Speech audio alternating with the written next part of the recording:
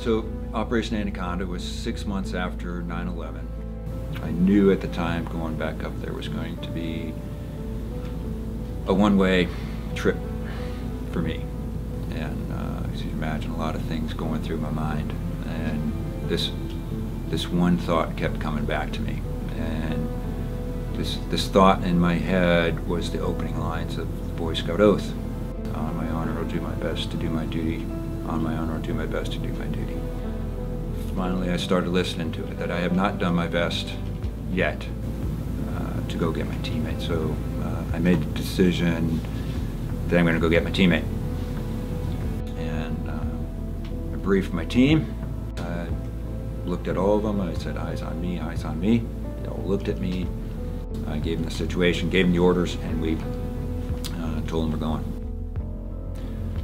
It was at that time that the pilot of the first aircraft that got shot volunteered to fly us. His name was Al. Volunteered to fly us back. This guy, man, he just got shot down. You know, now he's going to fly right back into exactly what he knows what he's getting into, and he did. I remember things getting very quiet, at least in my mind anyway. We're lifted off. I'm on the back of the helicopter, and I can remember.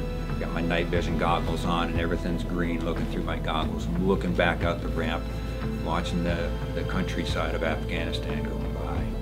This is when my thoughts were drifting back to home. And going, you know, they drift back to my son.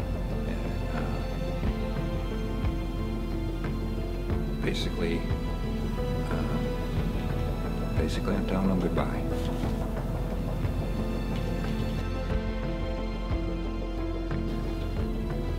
And we landed. We were taking heavy fire coming in. We landed.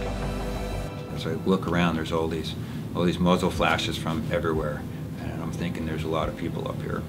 Upon landing, I remember that same helo pilot telling me over my headset. I had a headset on, and he tells me, "Team leader, good luck."